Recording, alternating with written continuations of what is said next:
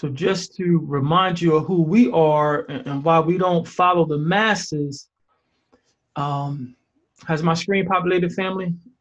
The Bible lexicon? I can't see it. Okay. Which screen do you see, Elder? I can see it now. It just popped up. All praises. So on your screen, this is the studylight.org, and this is the Hebrew lexicon. And I know it's not the pictographs. This is the Syrian script, but you can see already this is the the ma, and this is a T. This is a Assyrian script T, and they're saying amat, and amat is the word for truth or confirmation, and it's related to our word faith. And our word faith is amanah, and amanah means to be firm in something, to be sure, to have stability, continuance, and faithfulness, reliableness.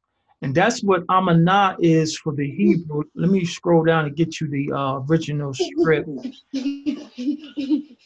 So here's the original word that we say for faith: the A, the M, and the N. The ox head, the water, and then the seed of a man. The seed of a man. So in the Hebrew, amanah means we trusting in what we already know to be proven. We're not trusting in this would, might, he shall, he may.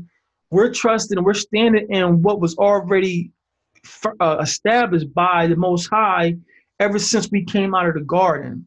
Ever since we left Eden, he's been with us. When we was in Egypt, he was with us. When we left Egypt, he was showing us that he's still with us, even when he's mad at us and punishing us. We have amanah. Amanah is something that means it's established, it's reliable. So this is not the time to follow co-workers and follow the public. I'm not saying sit on your hands and don't do anything. That's foolishness. Be a good steward of your home and your finances, but don't follow these news clippings and these articles and have that as your guide, because our guide is the Most High. So I want to just encourage you all, and I'm not a seer. In Israel, we have a seer, and a seer became known as a prophet, someone who has the gift to see the future. I don't have that. I don't believe I have that, but I have the ability to read and trust in what I read given to us by the Most High. So I don't subscribe to that Greco-Roman definition of faith. Faith is the substance of things hoped for, the evidence of things not seen. That's Greek philosophy that creeped into our culture during the Greek captivity. And I'm not even sure if Paul really penned that or not. If he did, he grew up in a Greek captivity, so he was being a Greek philosopher. So that definition that we learned in church is not what we as Israelites believe in. We hold to amanah, something that's already established, something that we know to be true, and the Most High's salvation is true. So all praise to our Father. With that, we're going to go into the closing out of the Feast of Unleavened Bread. And Elder, if you could you offer up a prayer over the family before we get started? Come. Obadyah, we just come before you this evening, Father, to magnify and glorify your name, Father. We enter your courts with praise and your gates with thanksgiving, Father. Thanking you and praising you, Father, for being the Most High, Father. There's none above, there's none before you or above you, Father, but you reign alone, Father. You're supreme. And we thank you, Father. You're the author of all things, creator of heaven and earth and the fullness thereof is yours, Abba. And we just bless your name and give you the highest praise. Hallelujah. Hallelujah. Hallelujah. And Abba, we come to you now, Father. Well, we want to thank you, Father, for getting us through this day, Father, giving us life, health, and strength. Abba, we thank you, Father, for your loving kindness, your mercy, your grace, Father, your protection, your provision. Father, we thank you, Father, for giving your only begotten Son, Yeshua, that we may have life, abundant life, Abba, and that we may be back in covenant to you, Father, and worship you. Father, we come to you tonight, Father, asking that you forgive us for all the trespasses we've committed, Father. The sins, Father, we ask that you cleanse us, Father. Father, for any thought, action, intent, behavior, motive, Father, that went against your righteous instruction, your Torah. Father, we ask that you cleanse us, Father. Cleanse our minds and hearts, Father. Remove the iniquity, Abba. We pray that you wash us white as snow and create us a new heart and renew a right spirit within us, Father. And Abba, tonight we ask that we come against any spirit of fear, doubt, unbelief. Yes, we bind it in the name of Yeshua. Yes. Father, we ask you to loose your spirit of peace, love, understanding, wisdom, Father, as we come seeking you, Father, as we ask that you, by your spirit, help us rightly divide your word, Father, your truth. We ask that you give us understanding, Father, for we don't understand anything, Abba. Yes, we only understand what you reveal to us. And so, Father, we pray that the word that you give tonight, Father, that our minds and hearts are prepared, and Father, that that it falls on fertile ground. Abba, for those that can't be present tonight, Father, we ask you to cover and protect them, to be with them. Yes. And Father, we ask that you touch the Moray tonight as he delivers your message, Father, that you order his words. Father, we ask for a spirit of peace. And we ask all of these things in Yeshua HaMashiach's name. Hallelujah. Hallelujah. Hallelujah. Thank you. Hallelujah. Glory. Hallelujah. So we're going to go ahead and close out the Feast of Unleavened Bread. And we're going to turn to Leviticus chapter 23. And I have just a little piece of flat bread. If you have a piece of your flat bread, your unleavened bread, you can go ahead and enjoy it with me. And we'll close out the feast and give all honor to our King and our Father. And I played that song, Common Instrumental. It was like a double entendre because, yes, we're going over multiple wives doctrine, but also I saw an interview he did, and he said he wrote that song to God. And I don't know what God he subscribed to. I'm not getting into that. But he said he wrote that song to God. And I thought that was interesting, but it holds true for us. We want to be faithful to him to the end because he's been faithful to us along the way. So if you have your scrolls, you can join me in Leviticus chapter 23, and we'll pick it up at verse, where we close out at. Verse 6 through 7. Verse 6 through 7. Actually, verses 6 through 8. Leviticus 23, verses 6 through 8. And then we'll read this, and then we'll enjoy our flatbread and close out our feast. Come.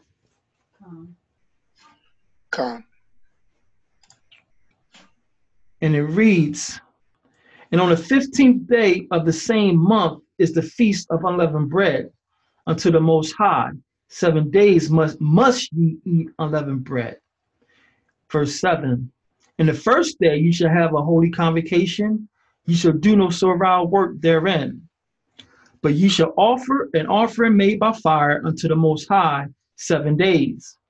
And in the 7th day is a holy convocation. You shall do no servile work therein.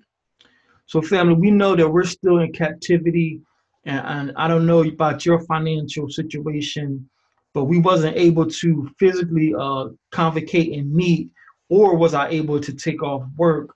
But I have Amanah and my Father that he saw my heart, and he knows where he sent me, and he's going to honor our sacrifice. So I'm going to offer up a prayer, and then we can enjoy our flatbread. Mighty Yah, we come before your throne, covered in the blood of our King. Thank you for a little bit of relief, Father, a little bit of freedom, Father, to enjoy the life you have set before us, Father. We don't complain about this captivity, Father. We know why we're here, Father. We know why you sent us here, Father. We ask that you continue to be patient with us, Father. We ask that you honor every sacrifice, every dollar spent, every mile traveled, Father, trying to get back to our ancient landmarks, Father. We ask that you honor us and grow us up strong, Father, and let us be righteous examples for the rest of your children. Let us walk in boldness and firmness as the Lion of Judah, but with peace and righteousness, Father. We ask that you honor this feast tonight, Father, through the blood and name of our high priest, the only begotten Son, the Lamb of the Most High, the Lion of Judah, Almighty Yeshua. Let the saints of Yah say amen. Amen. Hallelujah.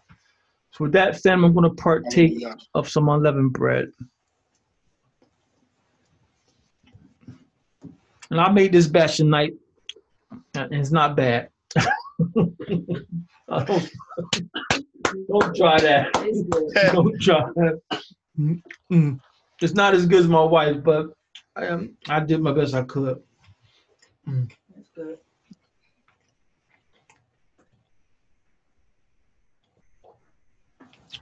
All praises. Hallelujah. So, with that, family, we're going to go into Operation S.O.S, save our sisters, and also save our brothers too, you know, because I haven't published any of the first two parts on YouTube yet, but I will.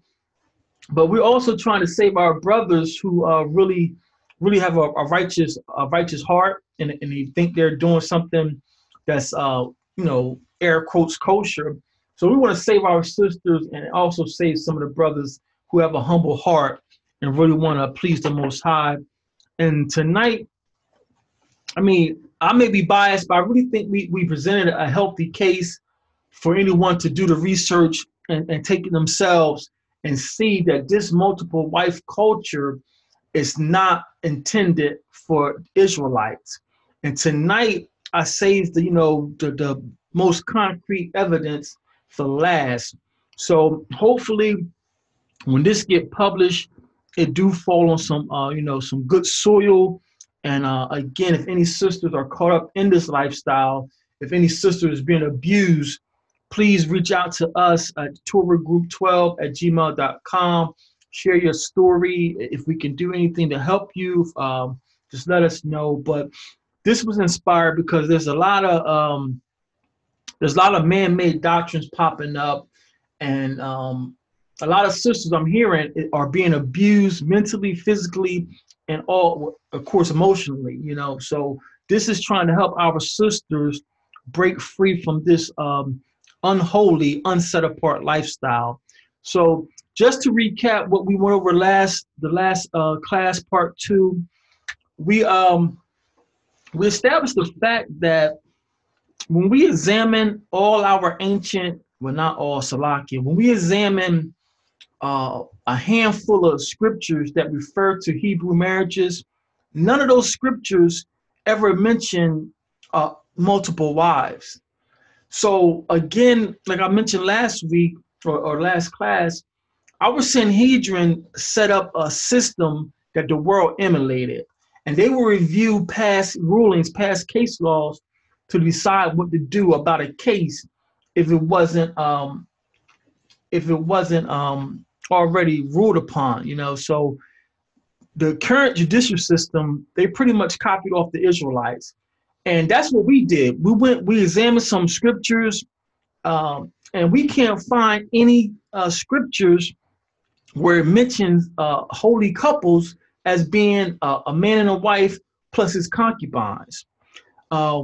We found some examples of some sister wives, and all the examples we found, the system wasn't working.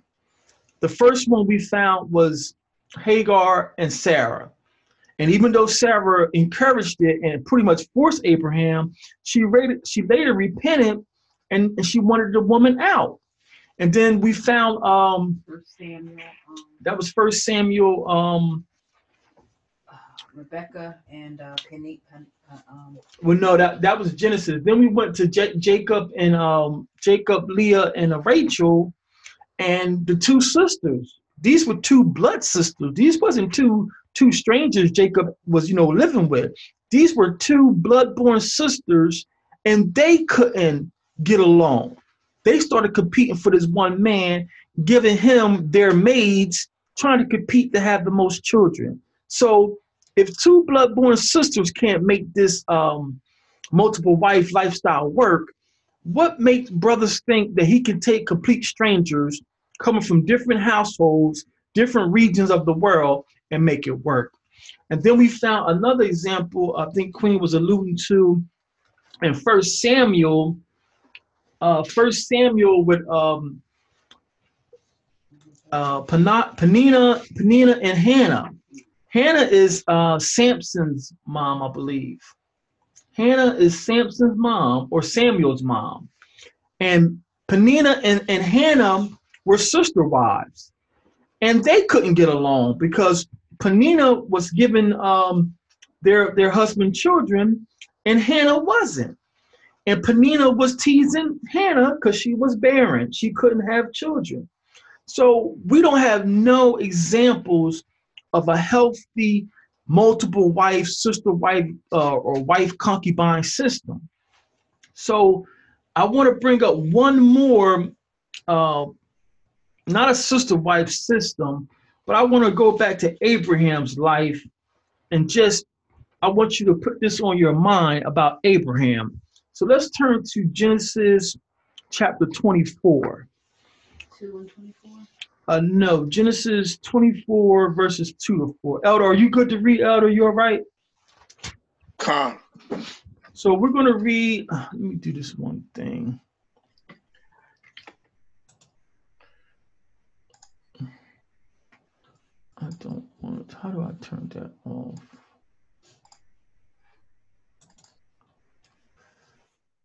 I can't turn it off. Alt F1. Bear with me 1 second. I'm trying to turn this feature off for a second. Alt F1. Can you see?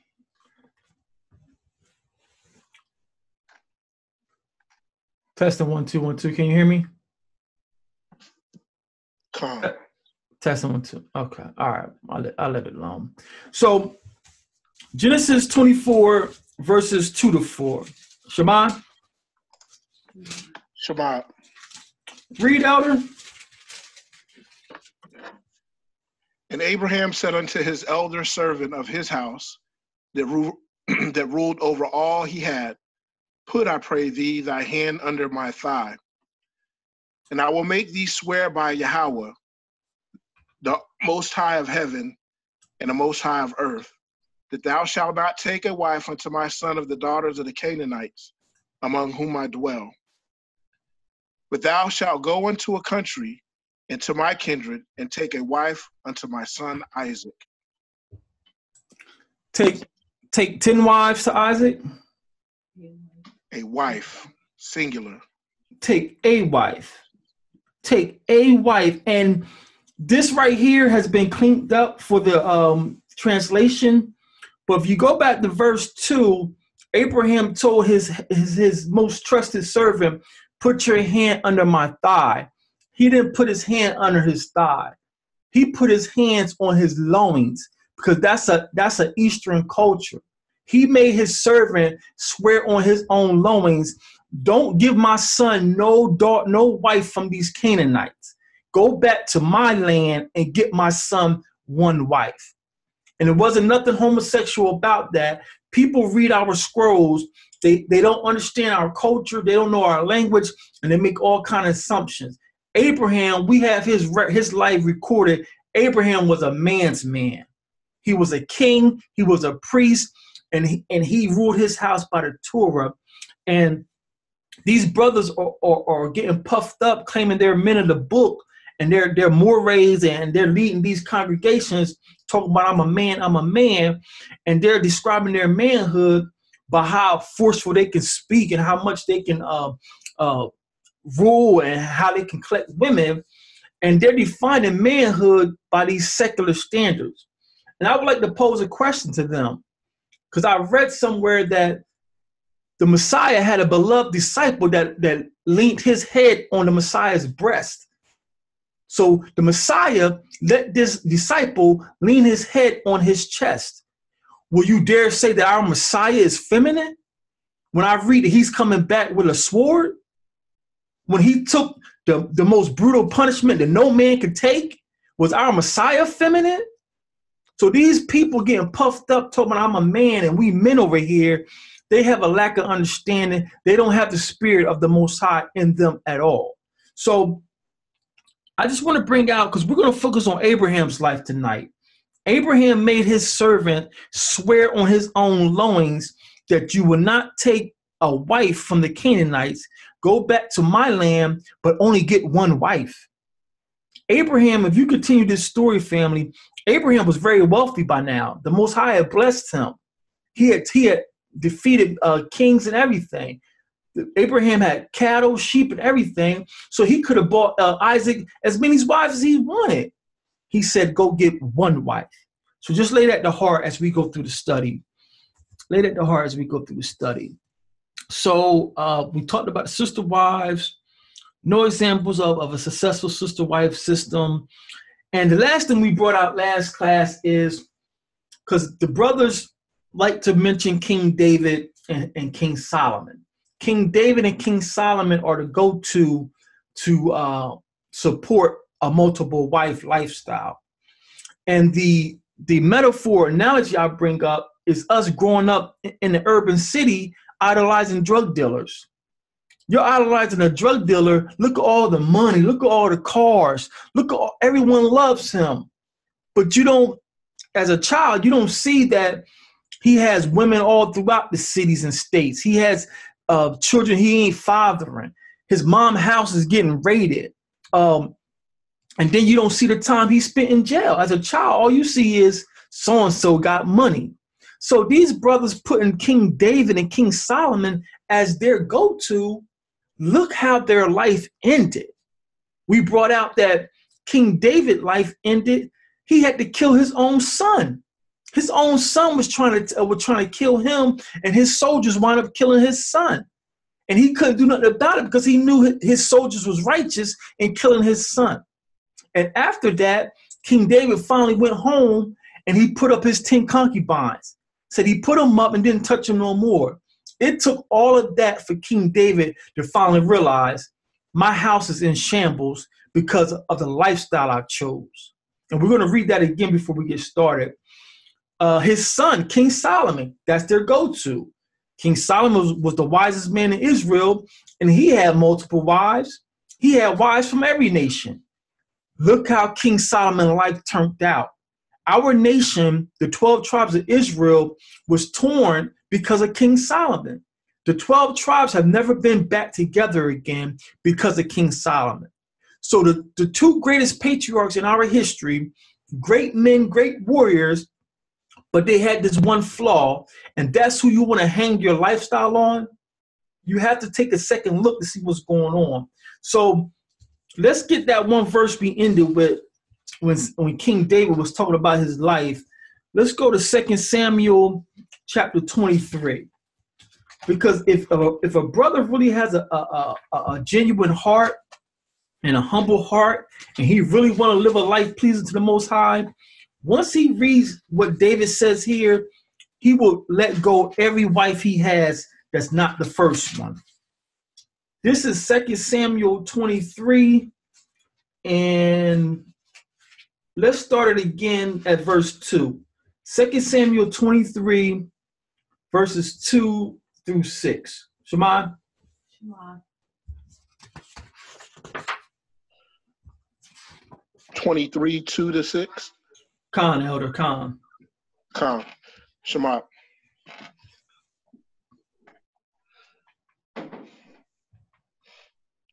Oh, you want me to read? Yeah, if you could. Okay. The Spirit of Yah spake by me, and his word was in my tongue. The Most High of Israel said, the Rock of Israel spake to me. He that ruleth over men must be just, ruling in the fear of Yah. And he shall be as the light in the morning when the sun riseth, even a morning without clouds, as the tender grass springing out of the earth by clear shining after rain. So 1 second, let me jump in here. So King David just said, the man that's going to rule Israel, he should be bright as the sun. He should be bright as the sun. His life should be full of light. And we know that's a metaphor for being righteous, right? So he says the man that's going to rule Israel should be as the light when it's rising in the morning without any clouds. And y'all know how the sun, if you ever driving and the sun is coming up on the horizon and you mess around and come over that hump and you ain't got your sun visor down or shades on, you could almost have an accident. So King David is saying that's how the man should be who rules the 12 tribes. Now watch what he say next. Elder, verse 6. Verse 6. But the sons of Belial. I'm sorry, Elder. I'm sorry. It's Salaki, Elder. Verse 5. I'm sorry. Oh, don't worry. Verse 5. Although my house be not so with Yah. Say what? Although my house be not so with the Most High. He's saying, he just told you how we should rule. Because we know all the kings are supposed to come from Judah. All the kings are supposed to come from David's loins. So the priests come from Aaron, kings come from Judah. He just said all the kings from Judah, from my line, should rule, and their life should be bright as the sun. Then he says, although my house wasn't so. So David's letting you know he realized that his house was a mess. And now he knows he's about to die in his old age. He finally realizes why his life or why his house is a mess. So these are the examples you want to bank your life on. They're not showing these sisters these verses. All they're showing the sisters that King David and Solomon had multiple wives. David just said, my house wasn't so. And then he goes on and verifies that even though my house wasn't like that, the Most High had mercy and still kept his covenant with me that my posterity should rule Israel. But what I want the brothers to focus on, and the sisters too, verse 5, although my house be not so with Yah. This is why King David was a man after the Most High's own heart. He didn't hide his sin. He didn't hide his sin. So with that, family, let's finish this study. And we're going to go into what's the source of this. I didn't want to keep saying polygamy because I don't want to have a negative connotation, because I think some of these brothers really think that it's a kosher lifestyle. But we're going to let's examine the source of multiple wives. Because when our scriptures have contradictions, it causes for us to do a deeper study. So if you got your handout, I'm on page 4, and we're going to pick it up with where did the polygamy system originate? The polygamy system or the multi-wife system, meaning you have a wife and concubines. And sometimes the text says multiple wives and multiple concubines. But we're going to examine where this culture started from. And we definitely know, we discovered in part 1, it definitely wasn't in Eden, because in the Garden of Eden, Genesis 2:23, the Most High said, I took her from your flesh, therefore man shall leave his mother and father, cleave to his wife, and the two shall be one. You can't twist that and say 2 should be 3. And we also brought out that Genesis 2:23 is a commandment. Even though it's not listed like Exodus, thou shalt not, that's a commandment. If you choose a wife, you're supposed to leave your mother and father and cleave to that wife, and the two shall be one. So we know in the Garden of Eden, it wasn't no multiple wife system. So let's see if we can find out where this thing started at. Let's go to Genesis 2:24. Genesis 2:24.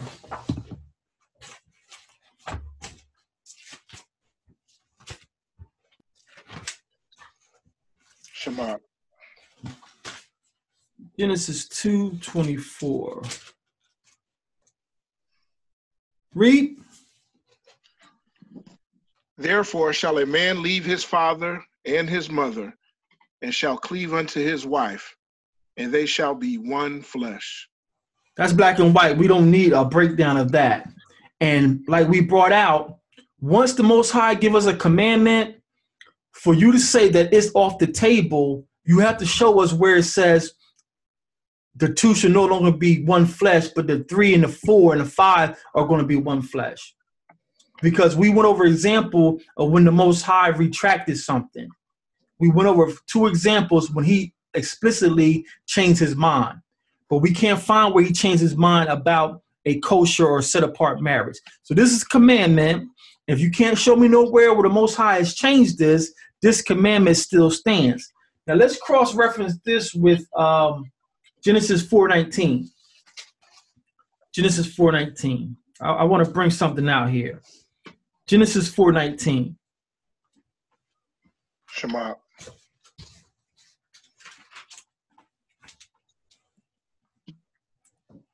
Genesis 4:19. Read. And Lamech took unto him 2 wives. The name of the one was Obadyah, and the name of the other SELAH. Anyone know who Lamech is? Who's Lamech's father? Was it Enoch? Yep. Now keep going up.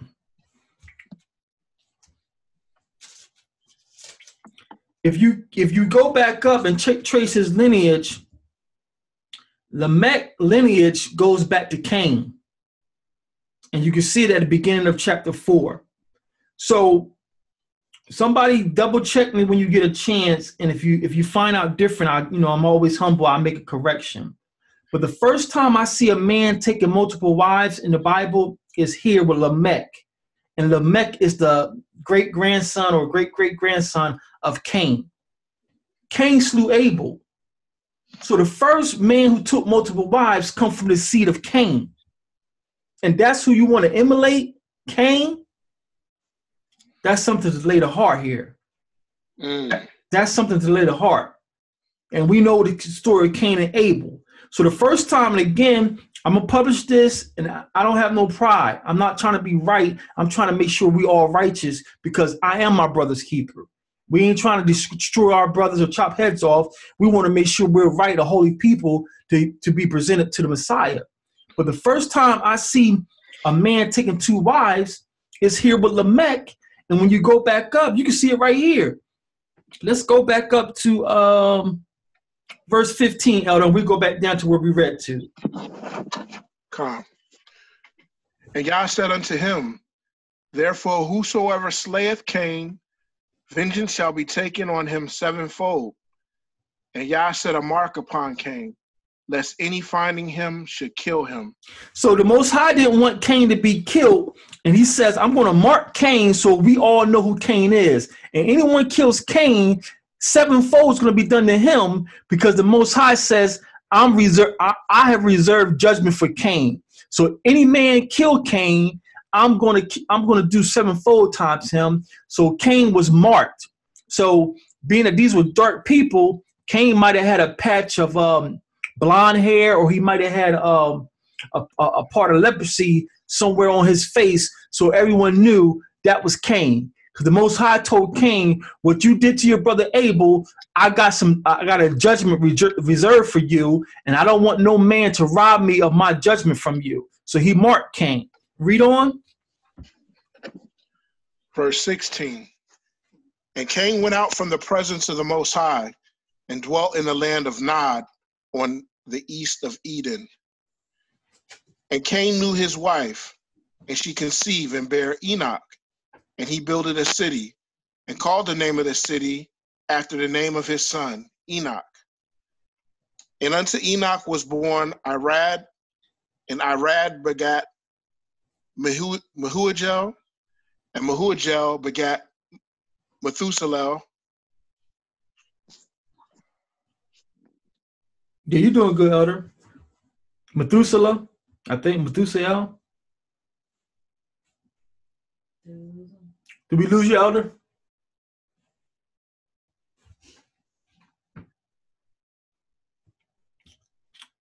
I don't know if we lost Elder. Elder, your mic just cut out. So, and it says, Salakia. okay. Yeah, I had my battery died. My apologies. And I'll read verse 18. And unto Enoch was born Irad, and Irad Mehujael, and Mehujael begat Methusael, and Methusael begat Lamech. There it is. Lamech comes from Cain's line. Lamech comes from Cain's line. So you're following the fallen son when you take these multiple wives, because he's the first one I see listed where it says he took 2 wives. So just mark that in your Bible. And again, I'm a humble man. If I'm wrong, I have no problems in retracting. But based on my research, this is the first man mentioned who took multiple wives. And it wasn't so in Eden because his great-great-grandfather Adam didn't do it. So where did he get this from? He didn't get it from Adam. So just bear that in mind. This multiple wives, the first one who did it was the great-great-grandson of Cain. So now what we're going to do, family, if you got your handout, I gave a handout before we left Shabbat on Saturday. We're going to go into the complete works of Philo. And let me pull it up on the screen here. We're going to go into the complete works of Philo. Philo was born about 15 years before the Messiah. So he was a little older than the Messiah. He most likely saw the Messiah when they came to Egypt because they said the Messiah was a special child and everyone wanted to see him. So it's a good chance Philo saw the Messiah. He's a little older than the Messiah. So let me share my screen.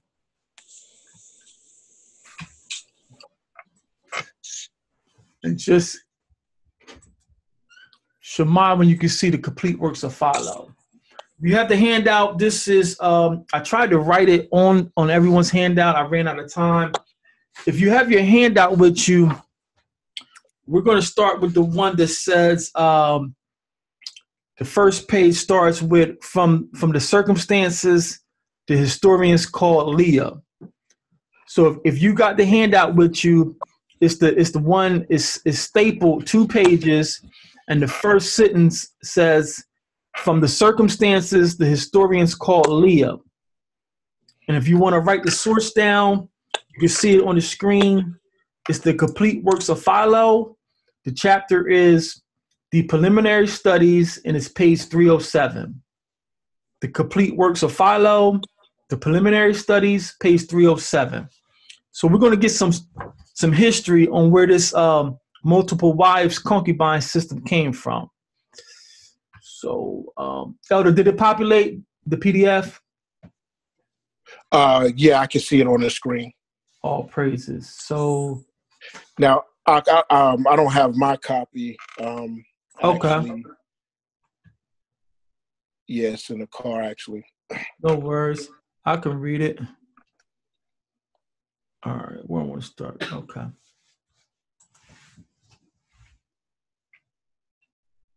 So this is a chapter on the mating. Let me, for the sake of time, I want you to see this chapter. And if you have your handout, you can see. Elder, has the title populated?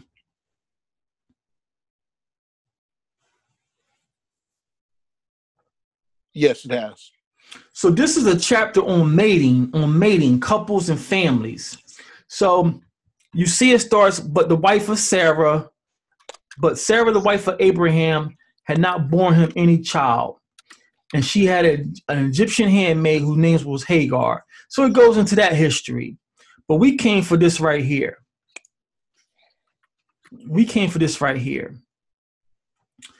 It says, let me make it bigger. Hope people on Facebook can see this. A little bit. So it says, but these men were husbands of many wives and concubines. not only of such as were citizens, as the sacred scriptures tell us, but Isaac had neither many wives nor concubines at all, but only his first and wedded wife, who lived with him all his life. I'm going to read this again. But these men were husbands of many wives and concubines, not only of such as were citizens, as the sacred scriptures tell us, but Isaac, the promised seed, had neither many wives nor any concubine at all, but only his first and wedded wife, who lived with him all his life. Why was this? Why was this? Because the virtue acquired by teaching, which Abraham pursues, requires many things, both such as are legitimate according to prudence, and such also as are illegitimate according to the exegetical contemplations of preliminary instruction. Please, family, catch this. And there is also a virtue which is made perfect by practice, to which Jacob appears to have been devoted. For exercises consist of many and various dogmas and doctrines, some leading and others following, some leading the way and others arriving later, and bringing at one time more serious and at other times lighter labors. But the self-instructed race, of which Isaac was a partaker, the excellent country of the mastery over the passions, has received as its share a nature simple and unmixed and unalloyed, standing in no need of either practice or instruction, in which there is need of the concubine sciences, and not only of the citizens' wives. For when the Most High showered down from above that most requisite benefit of knowledge, self-taught, and having no need of a preceptor, it would be impossible any longer for a man to live with the slavish and concubine arts, having a desire for bastard doctrines as his children. Somebody bless the Most High. Somebody bless the Most High. What did Philo just say? Philo says the men before Abraham and Isaac, they practiced multiple wives and concubines. But when Abraham separated himself and the Most High started dealing with him and he raised Isaac, he had no need for a slave system because the Most High had showered him with a much better way of life than the concubine sciences. He had no need of this slave system. Let's get another piece of history from this writing. Hallelujah. Let's get one more reference from here. This is a chapter on Abraham. This chapter is all about Abraham. So he talks about when Abraham left Babylon. He says, and the most visible proof of this migration, in which the mind quitted astronomy and the doctrines of the Chaldeans, is this.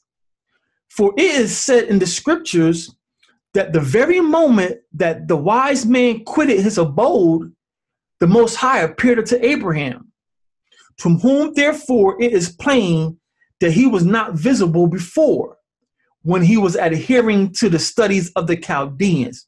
What did Philo just say?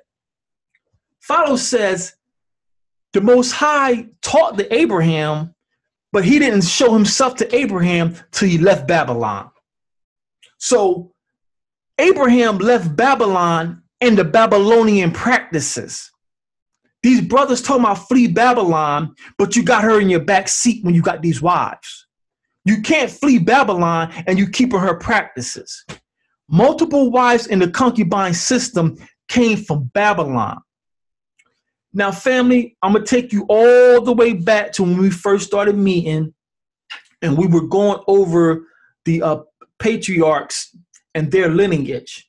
The three sons of Noah, Ham, Japheth, and Shem. Who was Babylon? Who was the first king of Babylon? Anybody remember? Say that again, Ak. What was the question? Who was the first king of Babylon? Nebuchadnezzar. Nimrod? Say it. Nimrod? Nimrod. Oh, Nimrod. Yeah, I'm sorry. Nimrod was the first king of Babylon. Who was Nimrod's father? I on the tip of my tongue is like Amran, or I forget.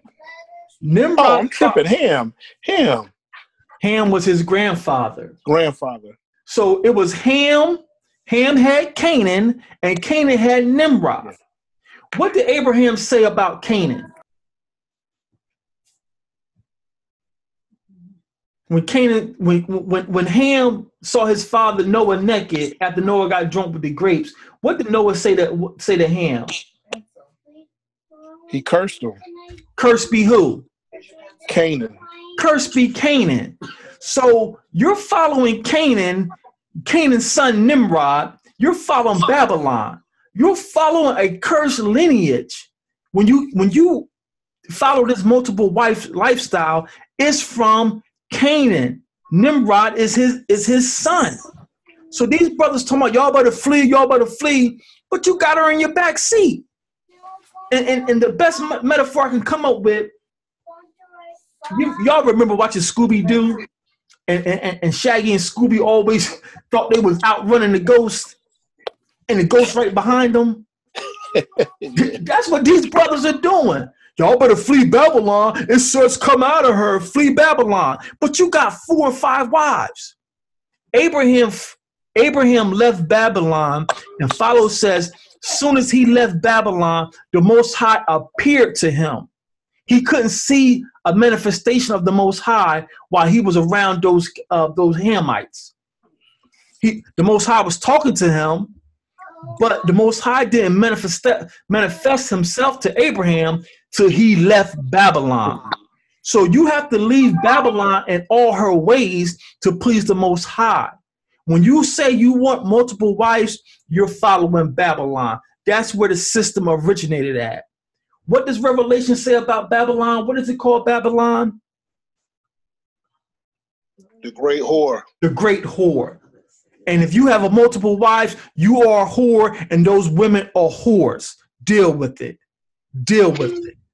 I'm in my Finya season, family. I don't want y'all all to be there because we're not a cult, but this is where I'm at. If you have multiple wives, you and those women are whores because you're following the great whore Babylon. Deal with it. I'm trying to save our sisters and our brothers here. So let's get one more reference from this Philo, and let's go to just to confirm. Write it 2 for me. I'm on page 418. Oh, we just read that one. So we're done with Philo. We're done with Philo. So all this customs of having a wife and a concubine, it's Babylonian systems. It's a Babylonian system. So family, we're going to end this study going back to the life of King David and his son. So if you got your handout, we're going back to King David and his son.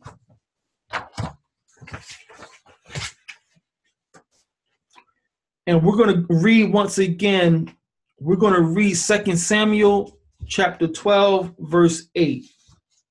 2 Samuel chapter 12, verse 8. Come out of her, family. Come out of Babylon. More than one wife is Babylonish. You have on Babylonish garments. 2 Samuel verse 12, Salakia. 2 Samuel chapter 12, verse 8. Shema. Shema? Read. And I gave thee thy master's house, and thy master's wives into thy bosom, and gave thee the house of Israel and of Judah. And if that had been too little, I would moreover have given unto you these such and such things. I almost didn't present this class because of this scripture. Because when I read that the Most High gave David his master's wives, I was like, wow, what? I said, well, there it is. We can't argue with the Most High. The Most High says, I gave you your master's wives. So I was like, I was stumped. I was like, I don't have nothing to say. The Most High is telling David, I gave you your master's wives, and you still wasn't happy. You went and coveted this man's wife and committed murder. So the Most High only checked David when he committed murder. But as far as the multiple wives, the Most High is saying, I gave you your master's wives, and the Most High knew about all the other wives. So these brothers look like, hey, you can't say nothing about this system. But again, like we brought out last class, when we got a direct commandment, and let's read it again for anyone just picking this study up. Let's go back to Deuteronomy 17:17. Because anytime we find something that directly contradicts something the Most High said, we gotta take a look at it. Because an atheist or a Muslim will rip you to shreds. Like your book, your Bible is contradicting itself. So let's pick up Deuteronomy 17:17. Did I call it right? I may, yeah. Shema. Read. Neither shall he multiply wives to himself, that his heart turn not away. Neither shall he greatly multiply to himself silver and gold. So if you go back up to grab the context, this is talking about the kings of Israel. No king of Israel is supposed to multiply wives to himself. So this alludes to two things. If I'm not a king, I can have multiple wives. And that leads to the question, well, why did David, being a king, have multiple wives? Because if the Most High is saying here, kings can't have multiple wives, and he's saying I gave David wives, then this whole book, our whole lifestyle is a contradiction. So what's going on? Because just like we brought out James says a double-minded man is what? Unstable in all his ways. So is our father unstable? It calls for a deeper study, but these brothers don't want to dig deeper because, hey, multiple wives, you're winning. You're winning. So why would you double check to see if you're right or not? It's like when your mom say you can have extra dessert. You ain't gonna say, Mom, you sure? No. As soon as she say go ahead, you're pure, you're off. So these brothers ain't gonna double check to see if if it's something deeper because they're filling their flesh. But this book from cover to cover can't contradict themselves. If not, everything we hold to is a fraud. So we have to do a deeper study. So the brother's gonna hit you with, well, it says kings shouldn't multiply wives. So if I ain't no king, I can have multiple wives. But remember what we said as Israelites. The Torah is our go-to. And in Genesis 2:23, it wasn't the Torah, but it was the SELAH. Torah just means instructions. So just because it doesn't read thou shalt not and thou shalt doesn't mean it's not Torah. Torah is just a Hebrew word. It's nothing fancy. It means instructions. So every time the Most High gives us instructions, those are Torah. That's matazawah. That's matazawah. So if you can't find where the Most High says, and you should cleave to multiple women, and y'all should be one unit, you're in error. So no, kings can't have multiple wives, neither can a single man. Only way a single man can have a multiple wife in Israel is if your brother died and he didn't raise no seed up. That's the only way. Jacob's situation is a one-off, and Jacob didn't want that. Jacob served 14 years for one woman. Jacob did not serve 1 month for Leah. That's what people don't understand. Jacob served those 14 years for Rachel, and it says it seemed but a day. He only took Leah because his uncle made him. He didn't want Leah, and it was evident when he met his brother Esau how Leah was put up right behind the maid's children. So Jacob is not an example because Jacob didn't want that. Jacob was raised by a righteous man, Isaac, and he knew his dad had one wife, his grandfather had one wife. Jacob only wanted Rachel. So what makes the Most High says, I gave you multiple wives? Why would he say that? We have to be Berean Jews and go below the surface. So let's go to Joshua 24. Let's go to Joshua chapter 24.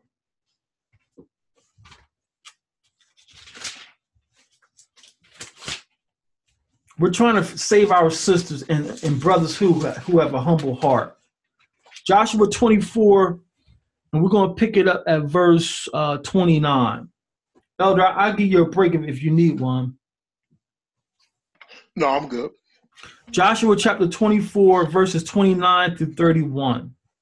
Shema. Shema.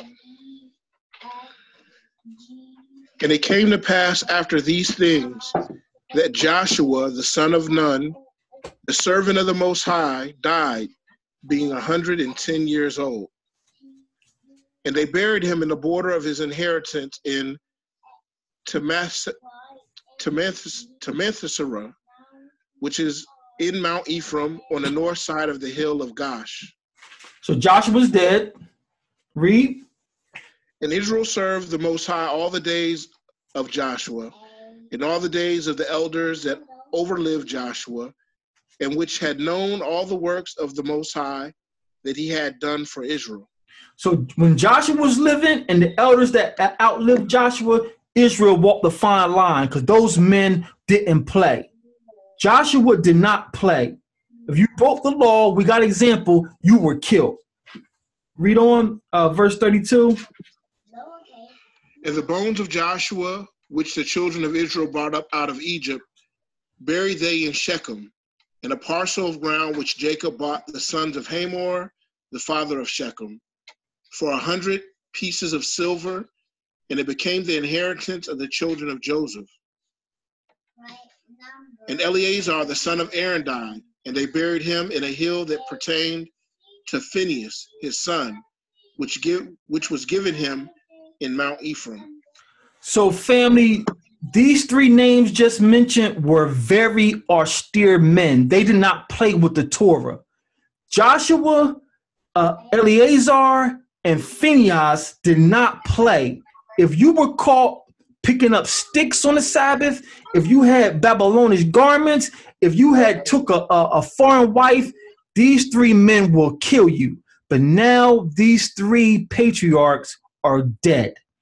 Let's find out what happened. Judges 2, verses 10 through 13.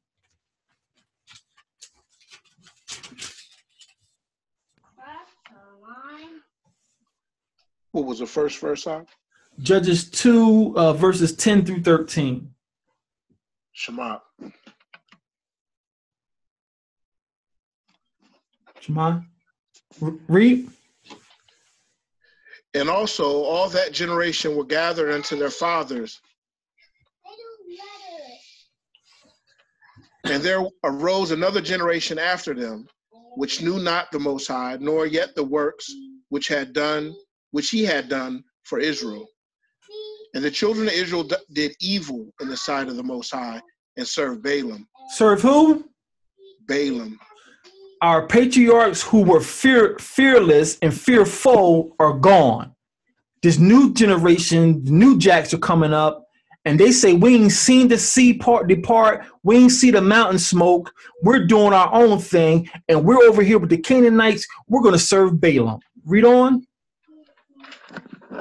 And they forsook the Most High, the Almighty of their fathers, which brought them out of the land of Egypt, and followed other gods of the people that were round about them, and bowed themselves unto them, and provoked the Most High to anger. And they forsook the Most High and served Baal and Ashtaroth. That's where we get Easter from. Ashtaroth is the archaic word for Easter. That's who they're serving for Easter, Ashtaroth. So our great patriarchs are dead. These new generations are committing wickedness. Let's get closer to David's life. Let's get closer to David's time. Judges 5 and verse 8. We're going to walk up to David's era. Judges 5 verse 8. Shema. Shema. Read. They chose new gods. Then was war in the gates. Was there a shield or a spear seen among 40,000 in Israel? They chose new gods. And soon as they chose new gods, there was war in the gates. The Most High told us that. The Most High told us that. But this new generation, they're doing their own thing. Let's get the next one, Judges 17. Judges 17. And we'll pick this one up at verse 3. Judges 17, verses 3 to 5. Shema. Shema. Read. And when he had restored the 1,100 shekels of silver to his mother said, I had wholly dedicated the silver unto the Most High from my hand for my son, to make a graven image and a molten image. Now therefore I will restore it unto thee. This woman says, I had this money. I'm going to make a graven image to the Most High. What is going on here, family? Read. Yet he restored the money unto his mother, and his mother took 200 shekels of silver and gave them to the founder, who made thereof a graven image and a molten image. And they were in the house of Micah. And the man Micah had an house of gods, and made an ephod and teraphim, and consecrated one of his sons, who became his priest. In those days there was no king in Israel, but every man did that which was right in his own eyes. Did what, elder? Did what was right in their own eyes. This right here, without knowing the history of Israel, it goes over people's heads. This man Micah has made a teraphim and an ephod. That's what the priests wear. That's what the 12 stones were on the priest's chest.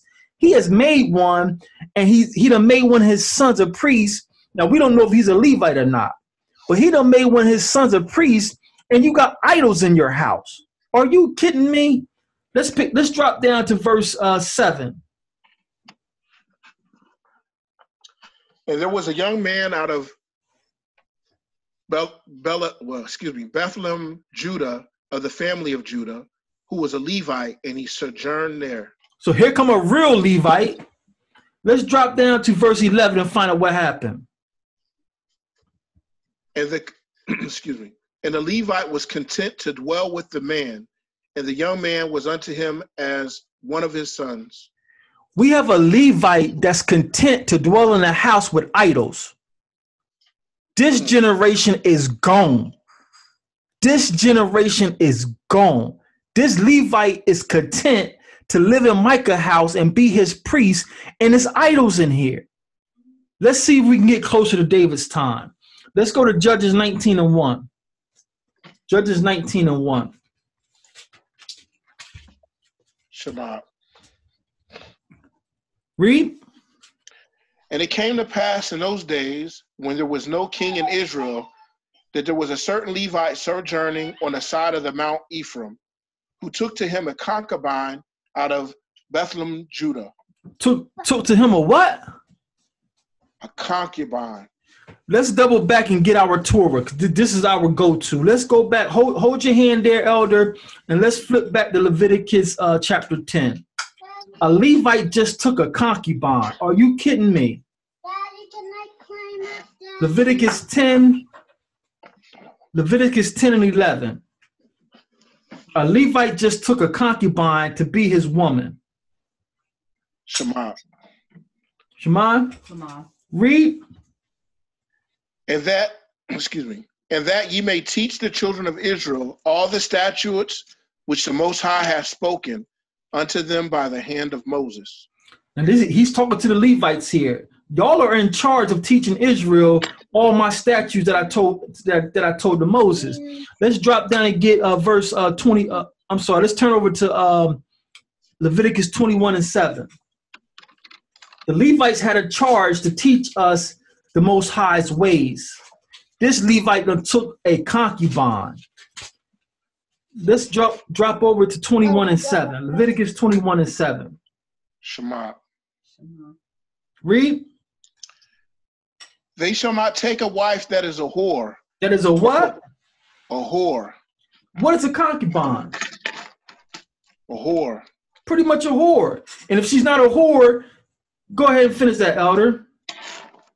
Or profane. Neither shall they take a woman put away from her husband, for he is holy unto his power. So if they want to play word games and say a concubine wasn't a whore, a Levite can't take nothing for his wife but another Levite. The Levitical priesthood was to remain set apart. So we're in a generation. We can go back to Judges now, Judges 19. We're in a generation where the Levites done started breaking the law. And they had the charge to teach us the Torah.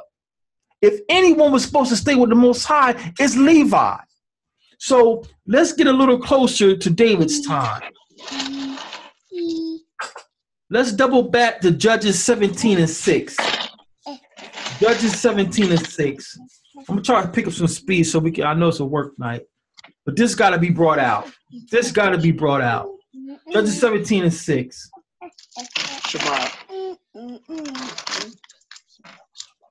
And in those days, there was no king in Israel, but every man did that which was right in his own eyes. It sounds like what's going on today, family. We have no Levite that we know about. Judah is scattered to the four winds, and every man is doing what's right in his own eyes. But we got the Torah. The Torah is black and white. Every man should have his wife. Cleave to your wife. The two shall be one flesh. You don't need no moray. You don't need no priest or no Levite to interpret that. These brothers got all 2 and 3 hour breakdown videos, but you can't decipher the two shall be one. Come on, listen with that. Let's get that righteous. Let's get that righteous. Let's get it again, elder. Let's get it in Judges 21 and 25. And this is to the end of Judges. The next book is Ruth. And y'all know Ruth is David's great-grandma. So we're getting closer to David's time. Judges 21, verse 25. Shema. Read. In those days, there was no king in Israel. Every man did that which was right in his own eyes. So, boom. This is the time David grew up in. Our own Levites done gave the Most High their butts to kiss. That's how serious this is. Now, we're going to skip Ruth because we know Jesse was born from Ruth. Let's skip Ruth. But now we got a better picture of what era David grew up in. Let's go over to 1 Samuel. Let's go over to 1 Samuel chapter 2, and let's pick it up at verse 12. 1 Samuel chapter 2, and let's pick it up at verse 12.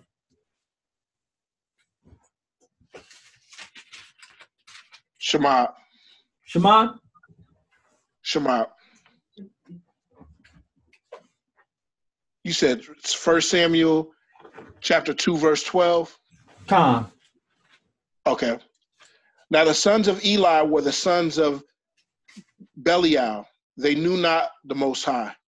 So the backstory here, you can read it on your own. Eli, we're going to see, Eli's a priest. And Samuel was recording that Eli's son, who are priests, because if Eli's a Levite, his sons are Levites.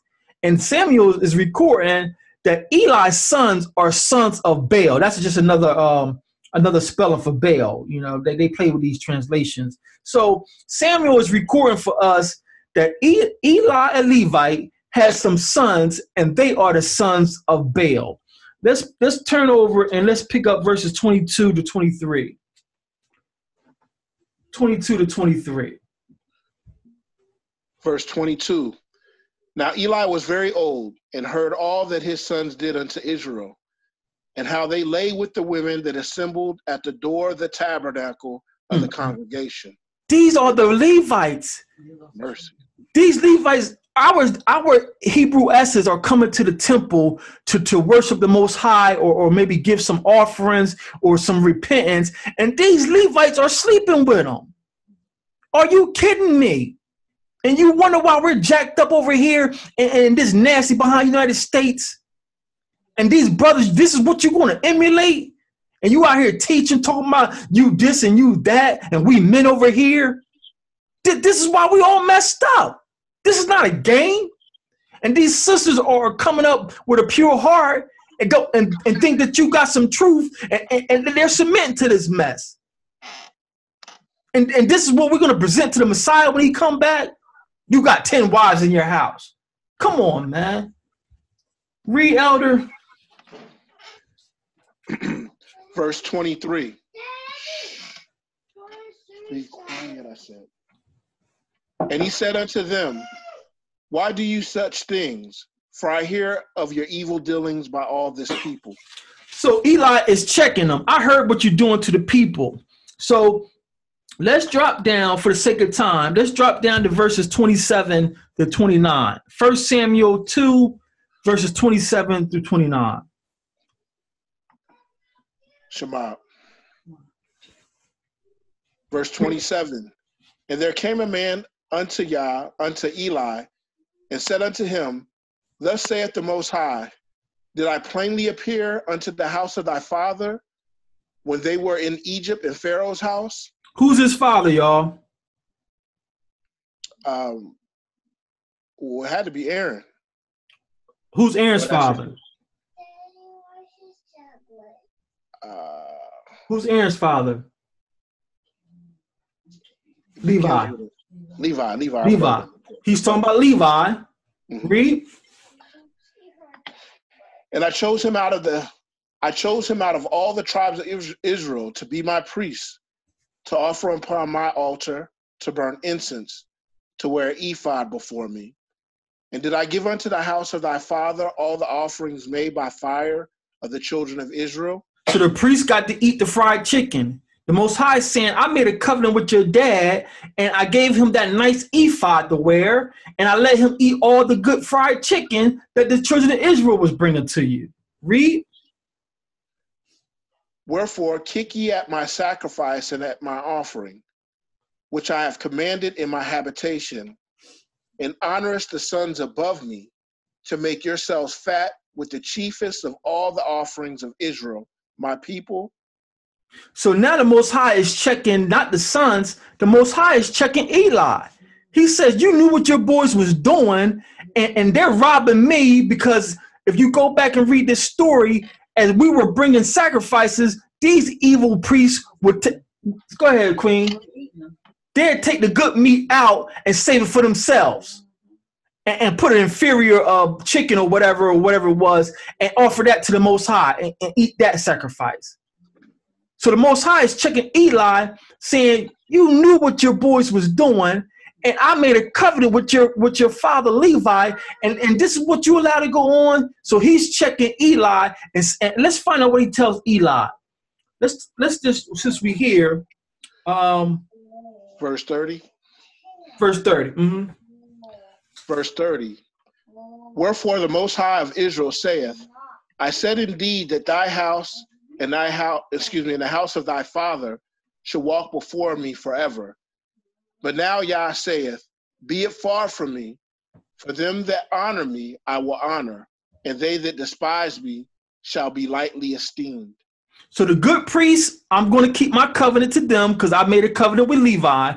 But those wicked priests that come from your lineage, I'm going to destroy them. Read. Verse 31.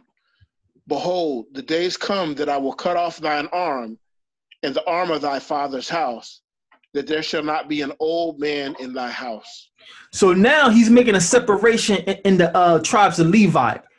Everybody's coming from Eli. I'm going to cut your sons and your grandsons off. I'm going to wait till another generation pop up, and I'm going to work with those Levites. But everybody from Eli, he's saying, I ain't going to let them die, or I'm not going to let them die old men. They're going to die young. If you finish the story, his sons die young. That's what the Most High told Eli for him not checking his sons. Now, let's cross this with Malachi 2 and 8. Let's cross-check this with Malachi chapter 2 and verse 8.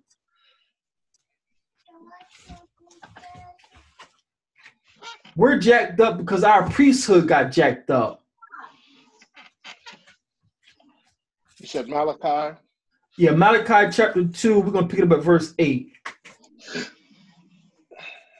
Shema.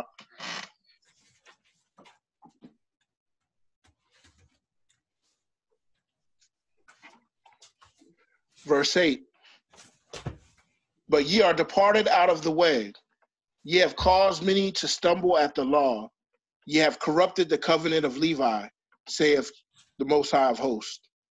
Elder, can you please read that again? Please, Elder, can you read that again? Come. Verse 8. But ye are departed out of the way. Ye have caused many to stumble at the law. Ye have corrupted the covenant of Levi, saith the Most High of Hosts. This is why we're all jacked up. The Levites have butchered the covenant. This is why we're jacked up. So this is the generation that David is coming into. This is the generation that David is coming into. So we're almost done here, family. I'm going to share with you a document, and I meant to have some handouts for you, but I forgot about this one. This is the generation that David was born into. So let me share my screen, and we're almost done, family. I'm going to share with you one of the ancient writings, and this is the Pseudepigrapha, and this is the Pseudepigrapha of the Old Testament. And it has a writing in here, a fragment from one of the priests of Zadok's sons. Has it populated yet?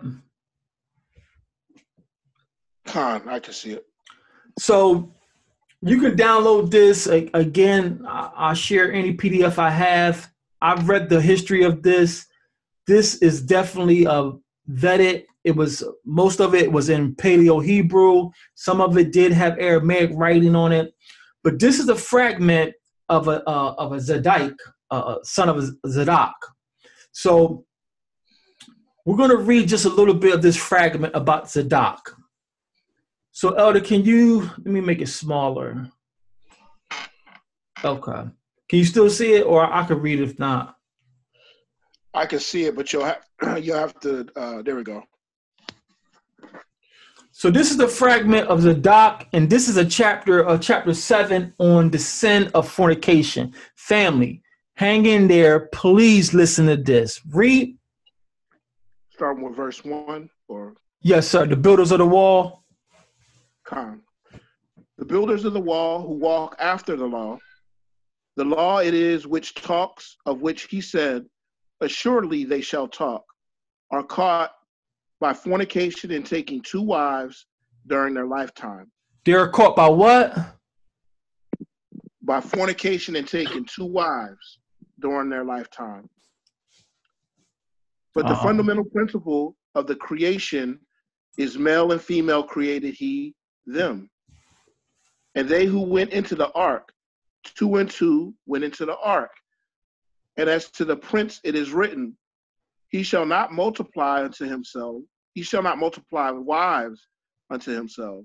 So it's referring to the Torah. The prince or the king of Israel should not multiply wives to himself. He's reminding them of the Torah. Read on.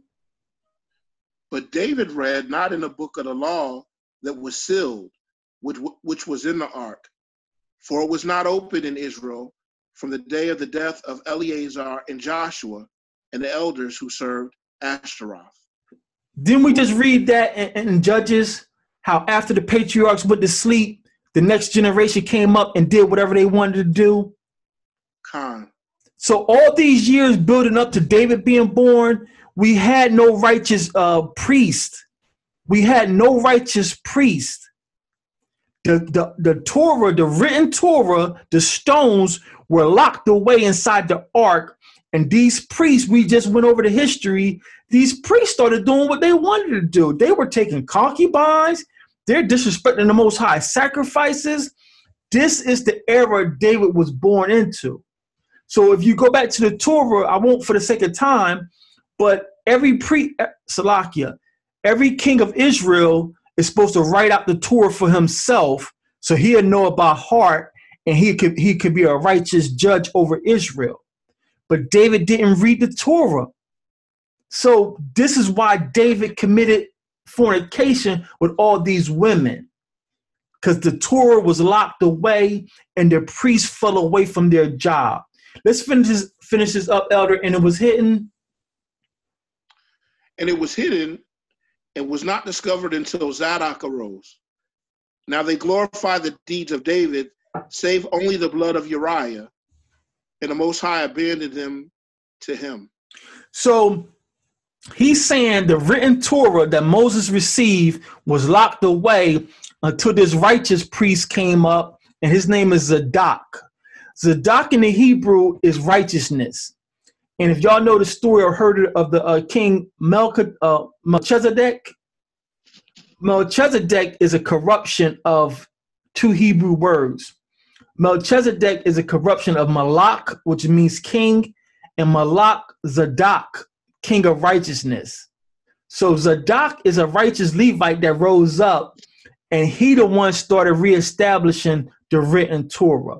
So David is saying the only thing David committed, or the only thing the Most High charged David with, was the blood of Uriah. So being Bereans family, why did the Most High charge him with the blood of Uriah, but not all the women?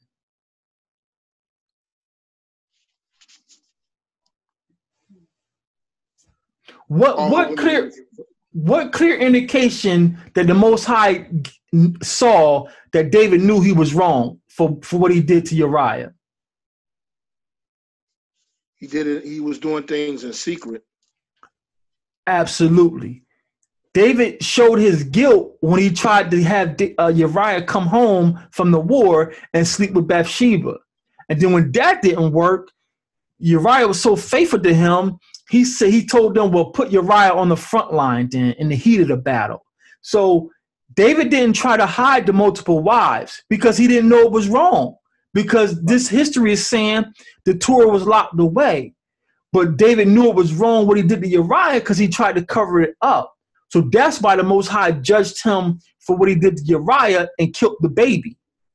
But the Most High didn't kill David or Bathsheba because they stayed together, and their next child was Solomon. So David showed his guilt for Uriah when he tried to cover it up, but all the women, he didn't know he was doing nothing wrong because the priests failed their job. The priests failed their job. For the sake of time, I won't read it because we're going into 10 o'clock, but y'all can look it up for yourself.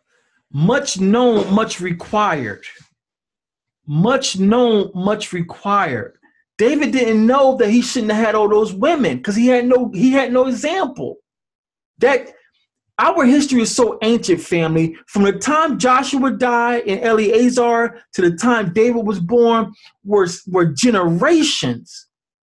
Just like now, if the brothers would be honest, I'm going to admit that the Most High probably won't lay this to their charge because we don't have no righteous priest.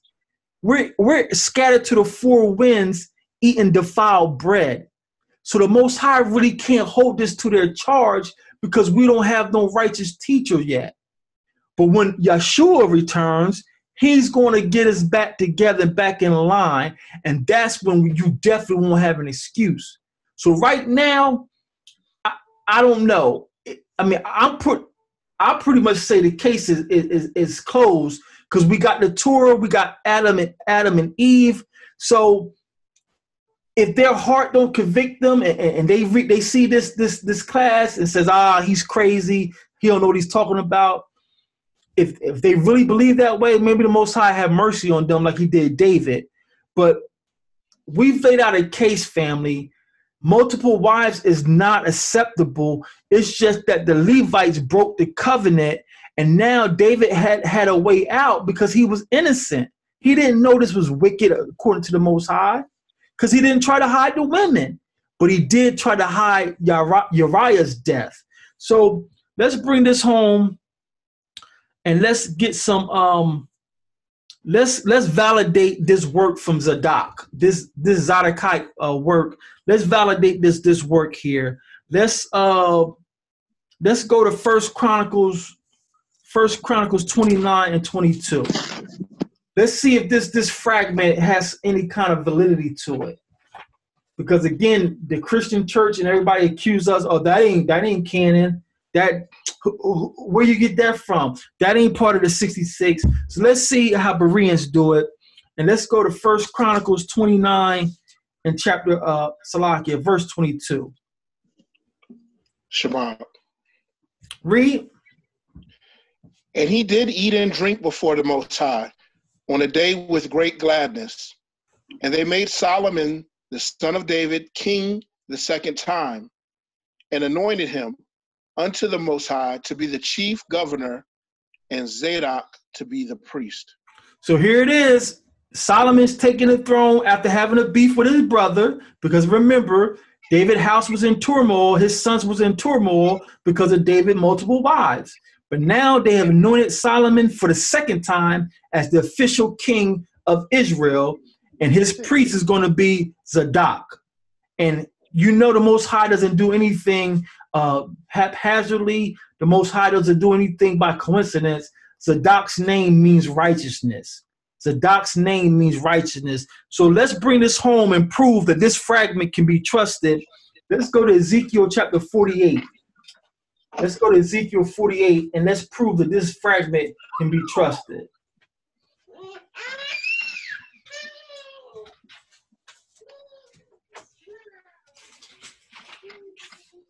Ezekiel 48. Ezekiel 48, Elder, we just pull verse 11. I think that's all we need. Okay. Shema. Shema. Read. It shall be for the priests that are sanctified, the sons of Zadok, which have kept my charge, which went not astray when the children of Israel went astray, as the Levites went astray. Excuse me. It shall be for the priests that are sanctified of the sons of Zadok, which have kept my Torah, my law, statutes, commandments, which went not astray when the children of Israel went astray, as the Levites went astray. So this fragment is validated. This fragment is saying King David couldn't be charged with that polygamy because the Levites dropped the ball. But Zadok came on the scene with Solomon and started to reestablish righteousness in Israel. Now, Solomon probably didn't get it all the way because we know Solomon imitated his dad. So it probably took Zadok some time to get things back in order. But Ezekiel is saying, when we get the new temple, when we get back home, the sons of Zadok who stay righteous are going to run this temple. So the Most High has made a caste system in Levi. Those wicked priests, y'all got hell to pay. But the new priests or the sons of Zadok are going to rule the new temple. So this fragment is validated, and multiple wives is not validated. We got precept upon precept. We got to take the whole culture, and then the Torah is our go-to. Adam had one wife. Man is to cleave to the wife. The two should be one flesh. All the examples of sister wives in the Bible failed. And now we have this. All praises be to our Father through the blood of our King. We have this fragment, and like Daniel said, in the last days, knowledge shall increase, where we're getting knowledge from the Most High. This fragment confirms that David was wrong, but he didn't know he was wrong. He didn't know he was wrong because the Levites dropped the ball. So with that, family, I don't have anything else. The multiple wife system, the concubine and wives is not kosher, is not approved by heaven, and is not ordained, and it is sin. If you have more than one wife, and that wife is not the wife of your dead brother, you have whores in your house. You are a whore. You are a whoremonger. That's what the text say. So the only question I can remember, family, is Sister Angela asked the question about the brother who had 30 sons. I did the research. The only time that man is mentioned is in that verse when he was one of the judges of Israel.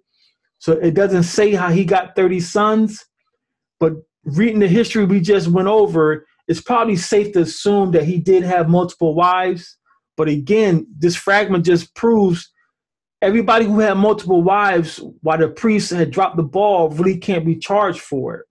So that man who had 30 sons, his name was Osban, and it was in Judges, I think it was in Judges 2. Osban had 30 sons, and he got 30 wives for his 30 sons. And we brought out, it's kind of strange how this man only got one wife per one of his sons. So she was just wondering how he got 30 sons. And it's more than likely he had more than one wife. But again, that's why I saved this for last. If we don't have a righteous Levite, I'm going to say the brothers, I'm going to try to be objective here. Don't want to be, too harsh. Being that we don't have no righteous priesthood right now, I'm not the Most High.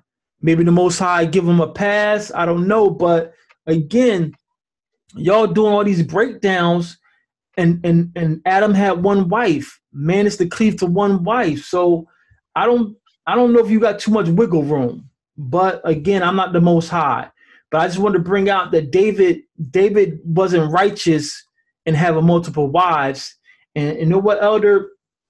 Let's close out with that verse. Let's close out with King David's statement again in 2 Samuel 23. And then I'll open the floor up for any questions, comments, or concerns, and we'll say Shalom. Shema. 2 Samuel chapter 23, verses 2 to 6. Read. 23, 2 to 6, or 2 and 23? 23, starting at verse 2. Verse 2, okay. Shema. The Spirit of the Most High spake by me, and his word was in my tongue. The Most High of Israel said, the Rock of Israel spake to me. He that ruleth over men must be just, ruling in the fear of Yah. And he shall be as a light of the morning, when the sun riseth, even a morning without clouds, as the tender grass springing out of the earth by clear shining after rain. Although my house be not so with Yah, yet he hath made me an everlasting covenant, ordered in all things and sure. For this is all my salvation and all my desire, although he make it not to grow. So King David is saying, my house wasn't what the Most High wanted. But even though my house wasn't full of light and righteousness, the Most High showed me mercy, and he made a covenant with me. And so King David is admitting his faults here. So for any brother or sister who's living a multiple wife lifestyle, if you can humble your heart and take a look at the big picture, this is not Hebrew culture. Anytime we see precepts that are contradicting or appear to contradict, it calls for a deeper study, because the Most High is not the author of confusion. The Most High is not man that he shall lie. And certainly the Most High is not a double-minded Elohim.